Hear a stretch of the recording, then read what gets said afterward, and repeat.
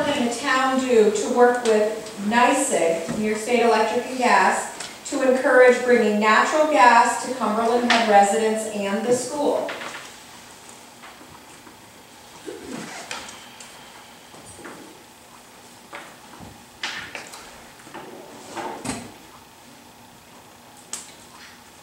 We need to keep the lines of communication open between all of the parties, Cumberland Head area.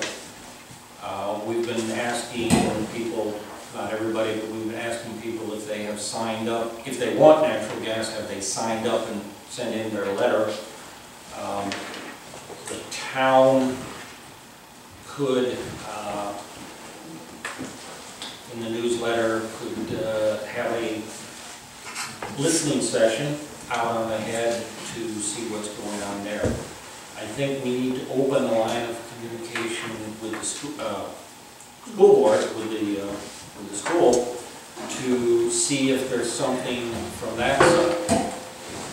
NYSEG being a corporation has to abide by the rules. We need to find out what all those rules are. I do not have a lot of background with natural gas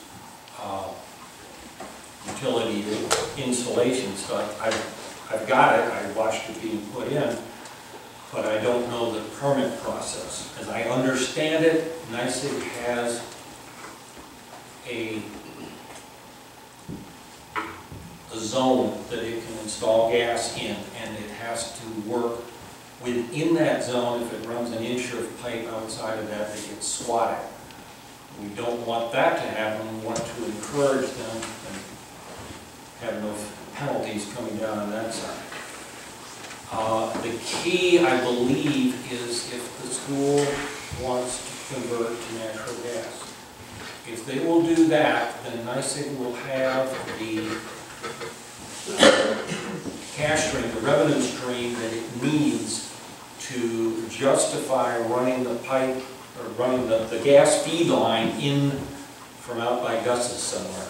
And once that's into the head, it will be a lot easier to run the laterals off of that to the various areas.